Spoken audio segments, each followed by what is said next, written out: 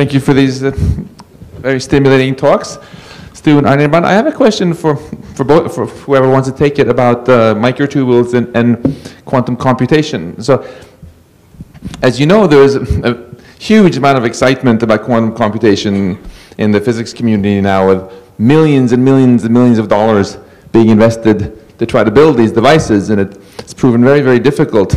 So if it turns out that you guys are right, and microtubules can actually do it, I would love to hear, do you see a scenario within a few years where that's going to be the way to build commercial quantum computers for factoring, for hacking your credit cards and doing standard quantum computations?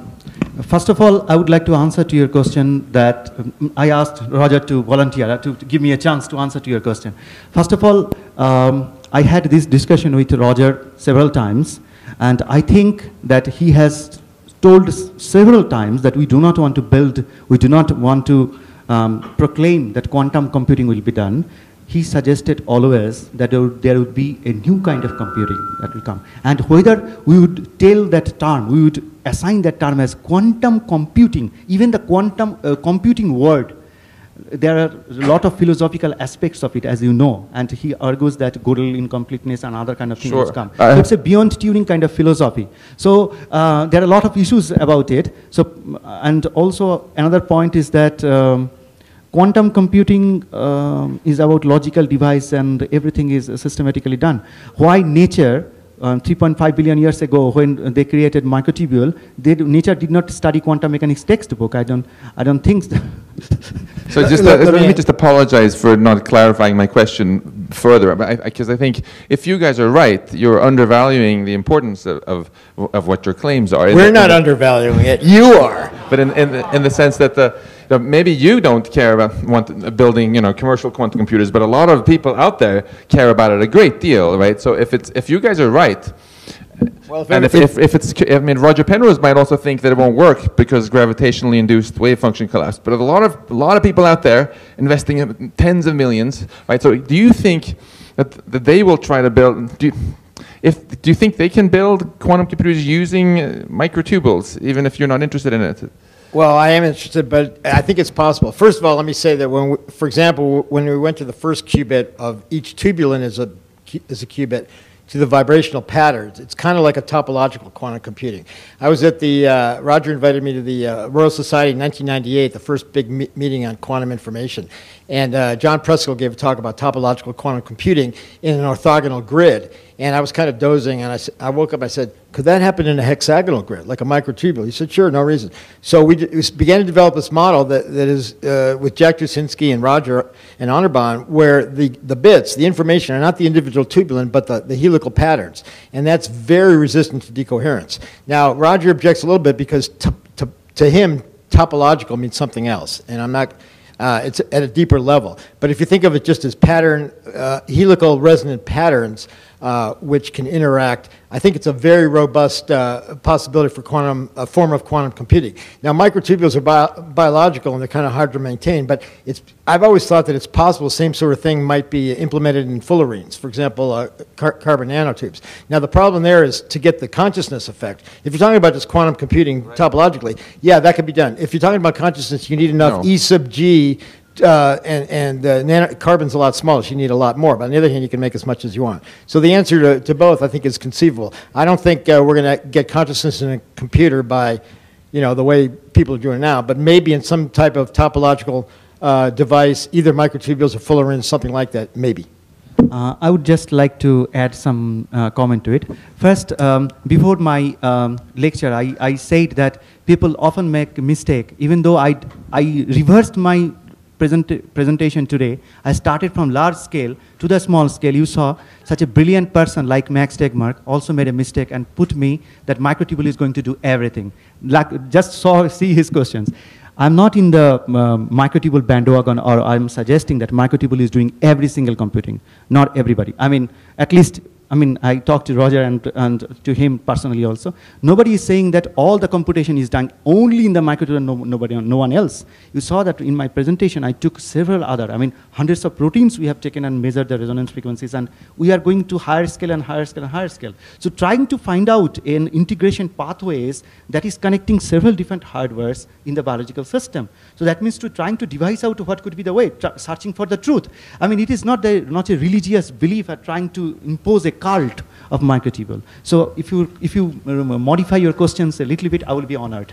I'm Thank you. Still very mystified by why you have this enormously hungry and very rich community of people trying to solve this problem, where if you actually have a solution, why they're not going after it? Because didn't you, after all, I'm trying to answer that? understand. Can I answer it? I just want to understand. Didn't you say on a slide that a single microtubule, even if indeed the brain is also doing other stuff, can actually do quite a number of steps? You had 7 steps, I think, before it decoheres. Weren't you arguing that it can do that? And wouldn't people love that in the quantum computing industry?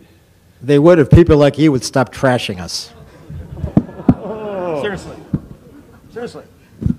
I think money speaks louder than Max Tegmark. If you can make the millions of dollars by having a component that cost almost nothing to build, Well, you know. Christoph's been trashing us too, and he's got $1 billion, so there you go. Just going to your question, that of course, if really we would have believed that it is a quantum computer and a quantum computing chip or other things, then definitely would have built other kind of devices or structures. But going by the results that we have, that resonance vibration and other kind of structures could ultimately lead towards a new kind of computing device or systems. My postdocs have already devised a small set of molecular structures which can grow on and on and on, and we can get chain of vibrations throughout the system. And we have demonstrated in January how these systems can compute much faster and much farther. So it is not that we are not building. We are building this, and several products are being constructed. So it is not that the knowledge that we are gathering is remaining unused, or it does not have any applications. Just by harping that you said quantum, so those people or DOA people must use this device. This is, is injustice to the kind of science that we are trying to explore. A biological system, it has a lot of different knowledges, right? And it could be, yes, the word injustice I used is, as I said in my previous comment, that when we try to explore the fundamental properties of a material, we are honest scientists trying to explore some particular properties. So it can have a new kind of, it can give birth to a new kind of computing. A completely new kind of computing unseen before. So that kind of device we can engineer, we can build, and we can sell it to the commercially to the outside. Why do we need to be a quantum computer? I mean, why are you pushing? Yes. Then I would be very, very, I would love to be discussing. So there could be a new kind of computing in the brain. We do not understand what is the information in the brain. We do not understand what is the memory in the brain. We have published in the microtubule, but we do not think of that. It could be something very new, no? Let me just say one final thing here, because I think this doesn't have to be this confrontational. You used words like trashing and so on, and injustice. I was actually trying to be sincerely constructive here. I love quantum computation. I think it would be incredibly cool if we discovered a new, much more affordable way of doing quantum computation, quite independently of how awesome it would be to understand that that's happening in the brain. I mean, wouldn't it be cool if I could tell my friends I have my own quantum computer? So I'm not, I would be delighted if it turns out that you're right, even if I'm personally guessing that it isn't working. And what I was trying to say in a constructive and friendly spirit here was that I think the most effective and powerful way for you guys to convince the world that you are right ultimately might be to, in addition to focusing entirely on the questions that drive you of consciousness, to also see if you can actually do something with the microtubules that other people have failed to do with their systems, because then that you would get an enormous amount of help and attention from a big world. Wait. Just a second. Max, come on, man. You wrote that paper in 2000. You made up your own model and trashed your own model and blamed us, okay? And that was devastating to us. Science wrote an article, Cold Numbers Unmake Quantum Mind. You know, a year later, we used your formula. We plugged in the correct numbers and got a good result in the same journal you published, and nobody said a peep about it. The damage was done. It was considered, many people said that was devastating, okay? You didn't know what you were talking about. You were trashing your own model, okay? Christoph's done the same thing. He dispensed with us in a footnote in page 5, and, okay, I'll show you.